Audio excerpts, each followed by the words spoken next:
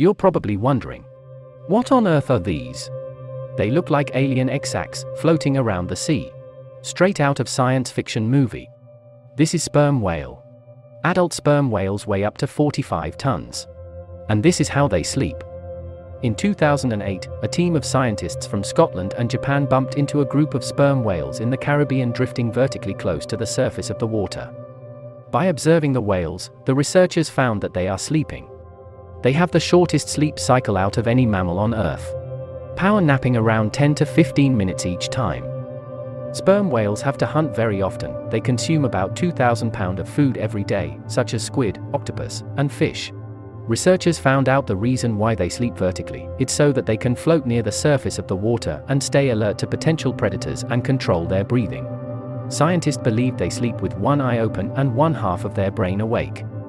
Half awake, but sleeping.